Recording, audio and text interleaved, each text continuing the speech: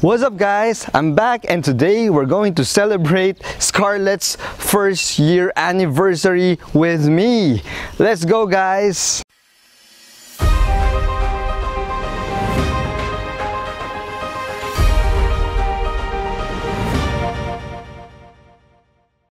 So it's been a year of ownership with Scarlett, and it's well, I took delivery of her last October 24, and I uploaded my first video, the delivery video of my MX-5 at around November. So today I'm going to share with you my 1-year video. I'm going to share with you what I've done with Scarlett so far, and what mods are worth doing again, and what mods are, you know, pretty much like just don't do it because it's not really worth it.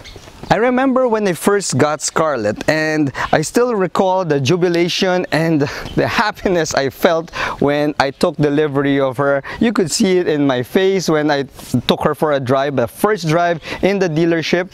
By the way, I don't know if any one of you knows, but the real reason why I took her for a drive around the dealership area was I needed to check if I could still drive a manual transmission after like what, 10 years of driving automatics.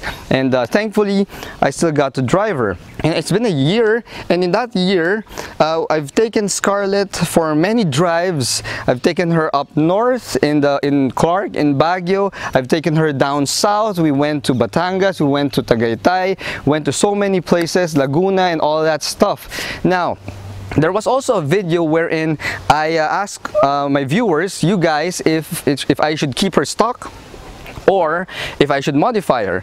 And as you know from all my videos, I decided going to the modification route. What I've done was, for the first year, I modified just a few bits that I felt would enhance her appearance and her performance. I didn't really do anything radical or drastic with her because as a stock MX-5, Scarlett is already quite perfect out of the box. Of course, we already now have the 2019 models with 26 more horsepower and the telescoping steering wheel, but with all honesty, I don't really find the need to upgrade yet, especially since just a year old. Anyway, I don't find her power lacking. I've taken her to the track a couple of times already, and you know, for my driving skill level, I feel that her power is just adequate. Okay, so right now I'm going to share with you guys the things that I've done with her, and I'm going to share with you what I feel are the right mods to do. Which the things I've done, and these mods would either enhance or protect or improve on Scarlett's already perfect form. Let's begin. One of the first things I did, which I didn't show in the video, was just a few weeks after taking delivery of Scarlett, I had her ceramic coated. Now, I was debating with myself, should I go paint protection film, the clear film, or should I go ceramic coating, or should I just not do anything? In the end, I decided to do ceramic coating.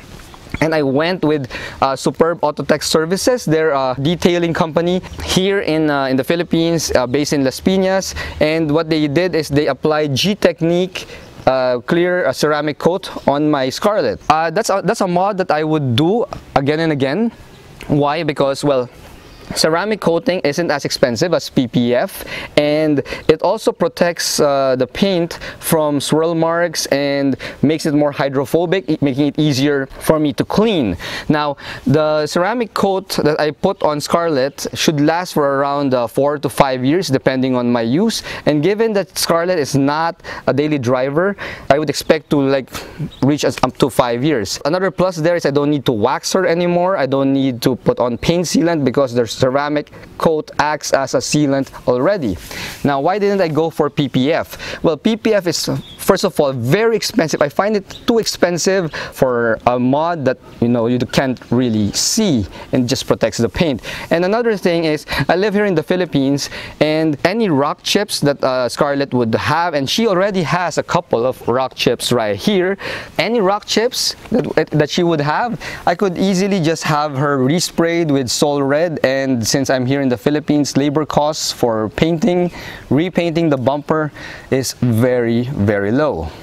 The next modification I did during her first year was to install this Fujimura Gentle Sound exhaust axle back muffler. Now, when I was driving Scarlett, I felt that she was too quiet for a sports car, and being so low to the ground and so small, driving in the noisy streets of Manila, it would be very difficult to see Scarlett even if she's in her color red, if she is too quiet. Now, when I installed this muffler, cars, pedestrians, everyone can hear me at least a block away when I'm coming in, and they would stop and they would look and they would always avoid Scarlett. Now, another good thing about the muffler is that it freed up some of the exhaust flow, and that added a little bit of horsepower or performance gains to Scarlett. Not that much, because I don't have a tune yet. I don't want to blow up my warranty just being a year old. It gave her a really nice, bassy, aggressive sound.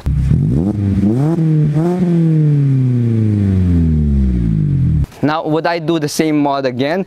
Definitely, but there is a caveat there. You know, whenever I drive her on the highway, there is a little bit of that muffler drone, especially when I'm at the around 4,000, 5,000 RPM range. And honestly, even knowing that it's gonna be that noisy, it could sometimes get to me. And if ever I'm gonna do it again, maybe I'll go for a muffler that's a little bit quieter, just a little bit. She has no drone though when she's idling, just standing by and idling, as you can see now.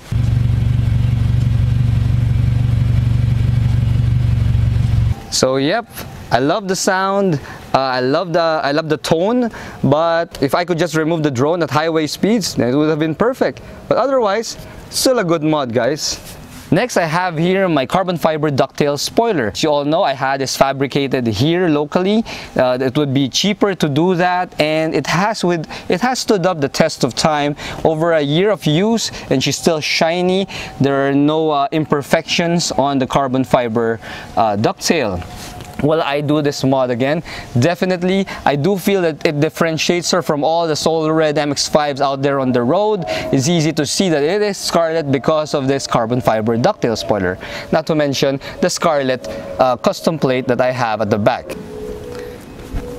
By the way, another mod that didn't make it into video is this stubby antenna right here. So that's, in fact, this would probably be the first modification I did, which I did even before I did my ceramic coat.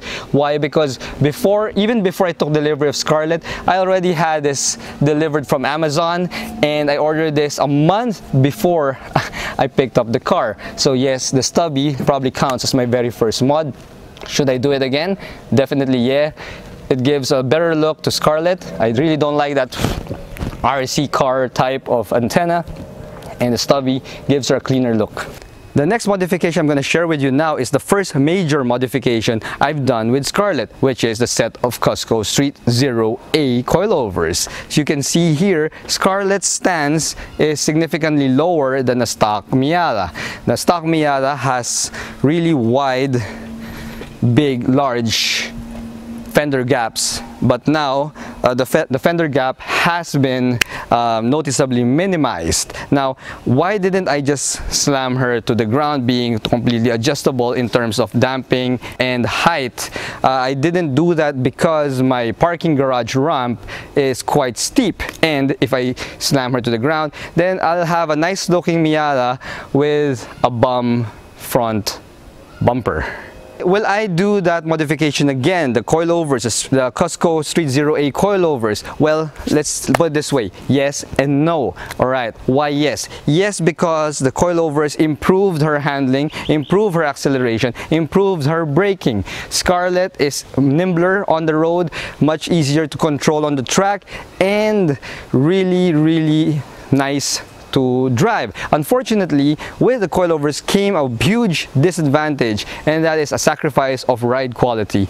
Even if I set her on the softest setting, which she is always on, there is still that noticeable bumpiness of the ride.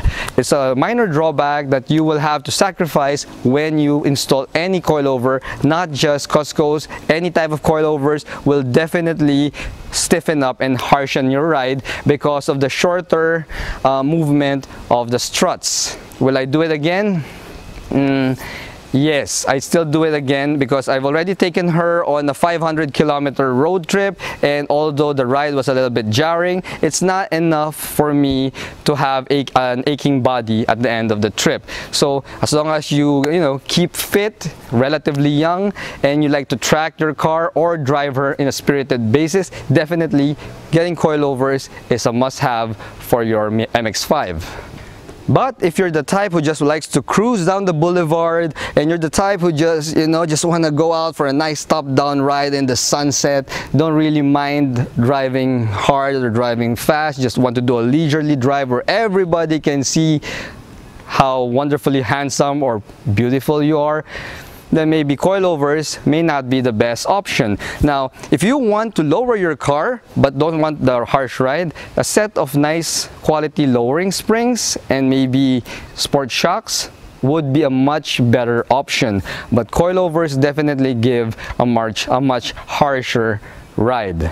Another mod that I did is to add an OEM rear view camera. It's right here tucked near the plate. As you can see, it's not exposed like the North American, the 2019 versions in North America and probably other markets as well. Here, this is a better placement in my opinion.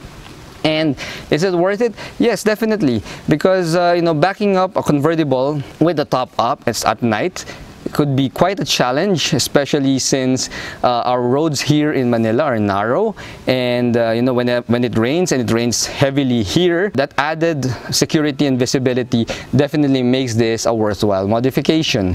Now, some of you guys there might say that you don't really need a camera for a convertible, a small convertible like a Miata. Well, that's on you guys, but for me, since it's accessible, it's available, I got it for Scarlett. One of my interior modifications that I did is to add the set of carbon Miata quilted floor mats. As you can see, it's wraparound. I also have a video for this, and it's one of the best mods that I did for Scarlett. Why? Because it added a touch of class in the interior of the Miata, and at the same time, it holds up very well, extremely well. They still look as good as new as when I got them like maybe 10 months ago.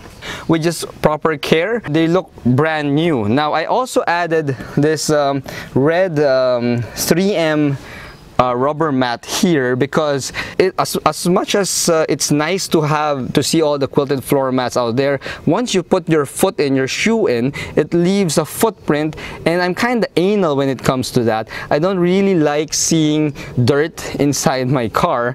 That's why I decided to just cover it up with this 3M floor mats. So should I do the carbon Miata quilted floor mats again? Definitely 100% yes. It's one of the best interior mods I've done for Scarlett so far in the year that I've owned her.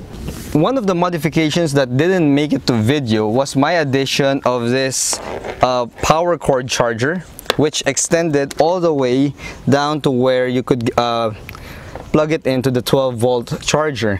This is one of my indispensable mods because it allows me to charge all types of devices with these 3 extension cords, and without having to reach way under into the passenger footwell whenever I want to do a charge. If you notice, Scarlett is now back on her propping rod for the hood. That's because the installation I did for the hood struts on my first few months of owning Scarlett, it broke, okay? It's made in China. It's not really a good product. I installed it properly. It worked for a little while, and then when I took her on my first track day in Batangas Racing Circuit back in March, she just probably because of the chassis flex and all that, one of the hood struts, the metal itself, tore off. Just tore off, guys.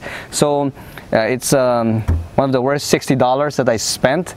So she's back on her hood prop, her manual hood prop. So yeah, definitely that hood strut, not a worthy upgrade. I don't think I'll ever do that mod again. So there's a lot of other better places where you can spend your money. As you can see here, guys, I have here another mod that I did for the suspension, and that's a Cusco front strut bar. The reason why I added this was because Scarlett did not come with a stock strut bar. In fact, this improved her chassis rigidity and should help me reduce chassis flex whenever I take her on track days. It also adds a nice bit of under the hood bling for Scarlett. So will I do this mod again? Definitely, you know, for the price, it's not a bad deal. So yeah, I'm gonna put another front strut bar if ever I need to put a strut bar on Scarlett. Another modification that didn't make it to video is that red MX-5 oil cap. You see, that oil cap was also purchased along with the stubby a month before I took delivery of Scarlett. Got it from Amazon in the US, and personally, I think it added 2 horsepower to Scarlett when I changed the stock black plastic oil cap with this billet aluminum red MX-5 oil cap. So there you have it, guys. In just 1 year with Scarlett, I've taken her to quite a few places. I've added a lot of modifications to her, which I've documented here on my channel. And there are just a few that I didn't also include in the videos, but it's also there. What's in store for Scarlett moving on after this first year?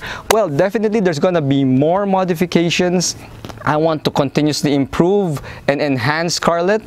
The path that I've taken is, it's a classy modification route wherein I improve on the already perfect form of the MX-5. I'm also going to take her out to more drives, and we're just going to keep chatting, guys. And I'm really happy that when I uploaded my video last year, when I took delivery of Scarlett, I only had like around 60 subscribers in my channel, and now I'm just a little bit under 500 subscribers. Thank you to all those who enjoy watching my videos. Thank you to all those of you guys all over the world who love watching my adventures with Scarlett here in the streets of Manila. Anyway, guys, I really hope that you subscribe to my channel, and please hit that like button. I'm gonna give you more adventures, more modifications, and more track days to come, guys. See you next time. Bye bye.